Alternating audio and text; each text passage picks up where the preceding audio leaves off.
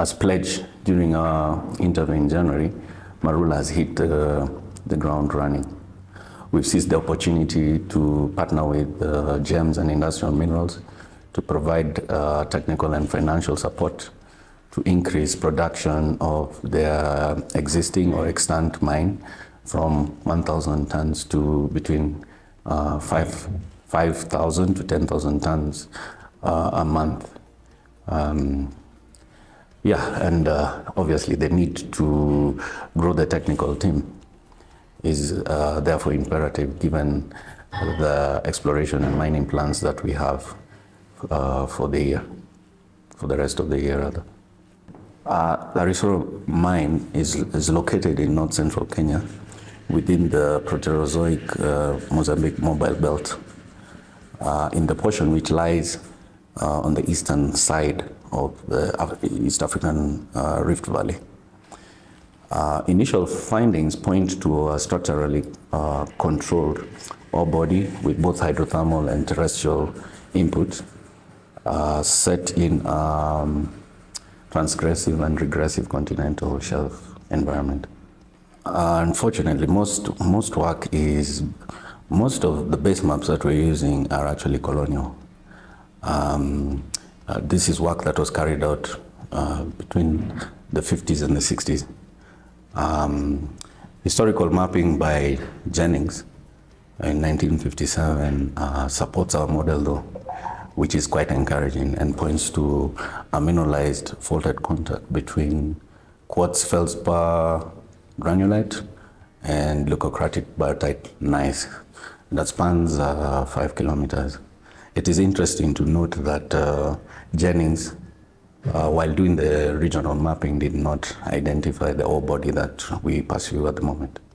Okay, the immediate mine site consists of 3 open pits that form a cumulative length of 600 meters. The bodies strike at about 235 degrees using the right-hand rule. There are, and these cumulative ore bodies, the 3 ore bodies, are spread intermittently over a strike length of 1.25 kilometers, with the depths varying from 1.5 to 12 meters deep. Ore thicknesses range between 1 to 3 meters, with an average grade of greater than 36%,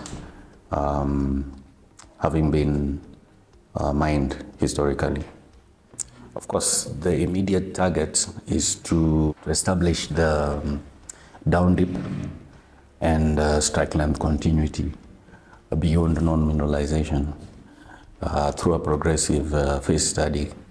As I've mentioned before, the historical mapping that we've confirmed tends to show the structural controlling mechanism actually spans more than, or actually spans about 5 kilometers, which is obviously beyond the 1.2 kilometer structural control that we have identified to date. And then obviously, given the unusual magnetic properties of the manganese that we have at Larisoro, one of the immediate tasks will be to conduct a ground magnetic survey. We've already allocated between 40 and 50 line kilometers, because we are confident that this should be able to define quickly and in an affordable way the structural kinematics of the ore body. Yeah. Yes, challenges, obviously there is a scarcity of data, which we are obviously gearing ourselves to improve on. We are still relying on historical base maps, as I mentioned before, but we're going to use our newly recruited team to improve on that. But when we look at opportunities, I prefer to dwell on the opportunities, I recognize that we have a very capable team, which is well funded, and we're ready to go with this, turn it around as quick as possible. Yeah, okay, we definitely have a comprehensive plan on both extraction and exploration.